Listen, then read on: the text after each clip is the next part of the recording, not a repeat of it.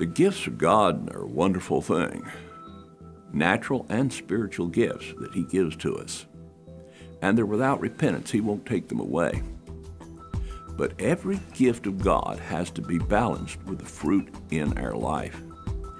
In the Old Testament, the high priest was told, around your robe will be a bell and a pomegranate, a bell and a pomegranate. The pomegranates were made out of cloth to keep the bells from clanging together.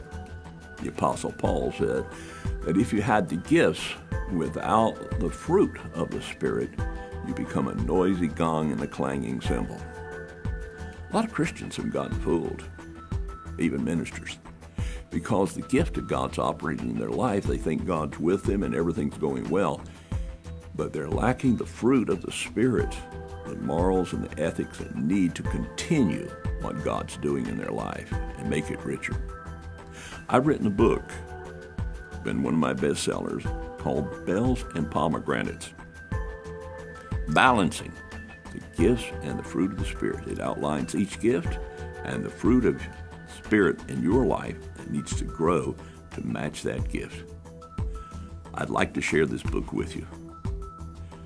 You can contact us at Cathedral of His Glory, COHGLORY.org, and request information about how to get a copy of Bells and Pomegranates.